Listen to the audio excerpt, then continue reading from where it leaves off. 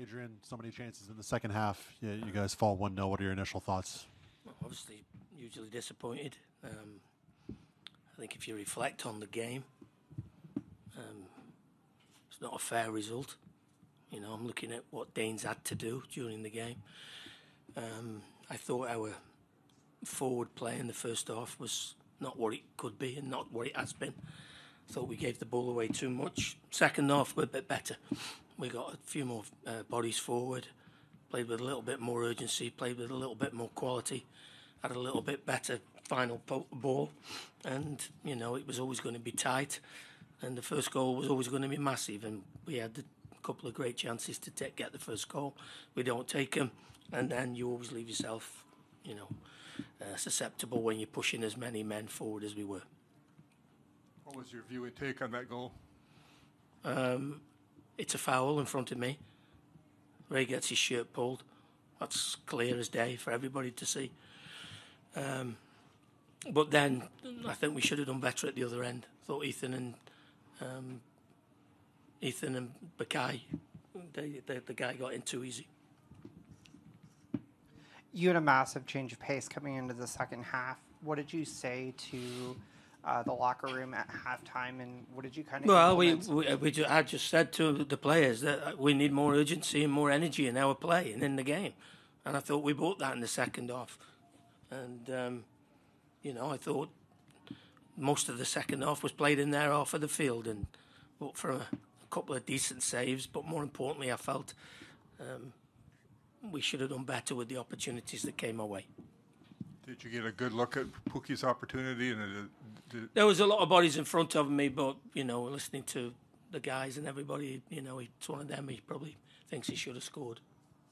What did you think of the defending as a whole tonight? Obviously, you talked about the goal conceded, but just overall with Ethan on the left and obviously some changes that had to be made due to Mickey's absence. I thought Ethan had a good first half, actually. You know, it's never easy against Johnny Russell. I thought he handled him pretty well. Overall, I thought it was better this evening.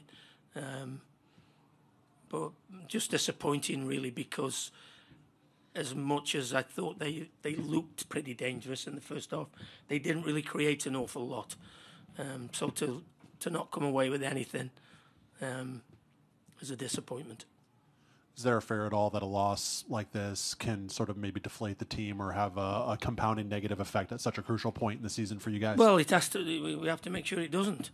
You know, we've got 6. Is it 6 left?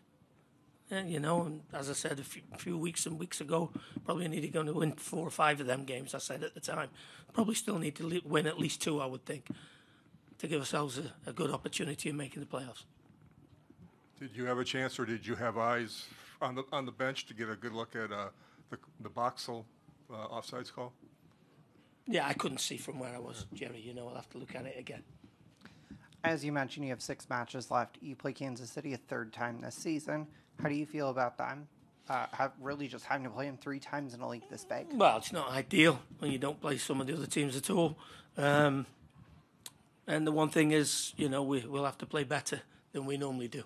It's not been a good place for us in the past down at Children's Mercy, is it? Children's Mercy.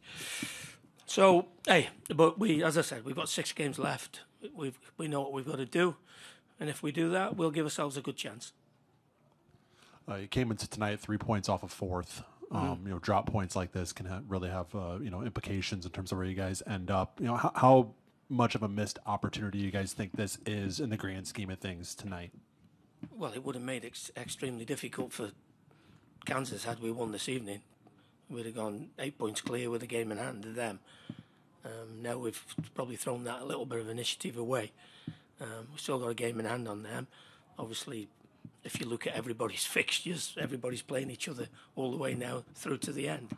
So I don't think what I said to you a few weeks ago will change.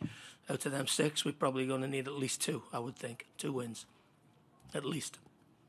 Did it disrupt much not having Mickey or Will? No, I just, you know, I had a lot of faith in the front 4 before the game. And, you know, as I said to them at half time, I thought we needed a little bit more from the 4 front players. Is there a specific reason for Will not being in the 11 and starting on the bench? Will, after the game last Saturday, trained for the first time on Friday. He's been ill. He's been off it with an illness. I just didn't think that was the right preparation for a big game like this. And then update on Mickey, his timeline. Well, we're hoping maybe for Wednesday. It was maybe touch and go for the game today, but Debassi will be a lot better for the game that he's had, and if we have to go with Debassi in LA, that's what we'll do. How much of a challenge coming back 3 days later, or get him back out there and get this behind you? Well, LA are playing now, and they're going to be playing against us again on Wednesday, so it's the same for everybody. Obviously, the travel's not ideal, but hey, it's the same for everybody. Let's get on with it. Could it have a positive mental effect, just automatically having to turn the page and look ahead? Well, you do. You have to at this stage of the season. There's no feeling sorry for yourself. We've got a game again in 3 days. Got to make sure we're ready, prepared, and we will be. Any more for Adrian? All right, thank you.